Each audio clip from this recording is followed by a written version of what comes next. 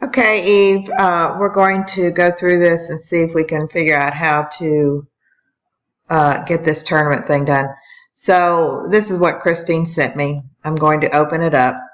Mine comes down here. When I click on that, it comes down here at the bottom left. I don't know where yours shows up for your downloads. But I'm going to click that and bring it up. And this is what it looks like. Now, right now it's in protective view. I can come down here and I cannot type anything. I'm trying to type and nothing comes up.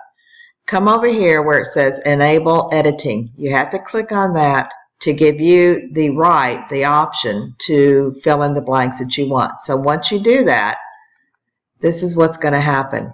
This is the screen that you get. This is what you'll now be working on. And you can now, let's type in Eve, and we'll type in Joellen, and we will type in Laura, okay? And say your starting score is 200, and your finishing score is 300. And your difference is going to be 100. You're ranked number 1.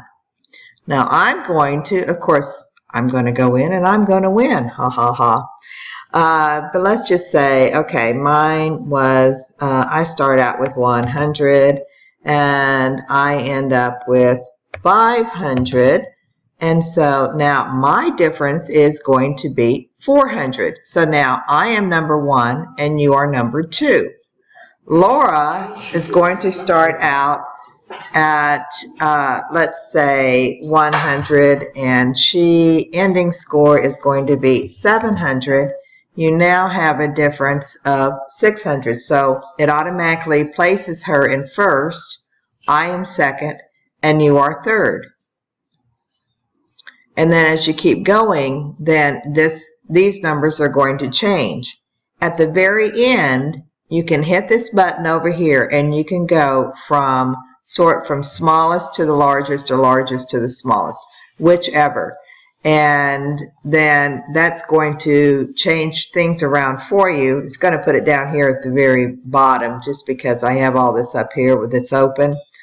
But, and it doesn't read those scores. But once you do that, then it will put everything in sequence for you, for your ranking. So anyway, that's how you do it. And then you know how to save a file. Just go up here, the top, whoops,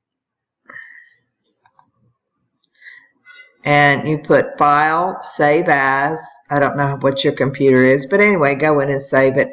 You can save it into downloads. You can save it into documents. Wherever you want to save it, that's what you're going to do. So, and then name it as whatever you want to name it. It'll say type as an Excel, blah, blah, and then you just save it. So that's it. Mine already exists because I already had one in there playing around with it. But anyway, that's what you do. Hopefully it helps. Let me know if you have any other questions.